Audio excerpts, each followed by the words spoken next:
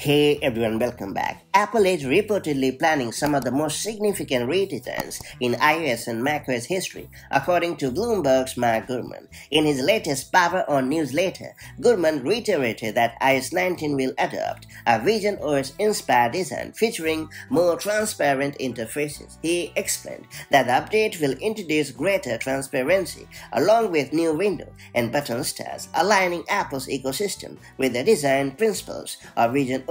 The software powering the Vision Pro headset. The shift aims to create a more unified and familiar experience across Apple devices. Leaked images of iOS 19's redesigned camera app already showcase this transparent aesthetic, and similar changes are expected to extend to notifications and other system elements. So far, 3 independent sources have reported on the visionOS-like design, adding credibility to the rumor.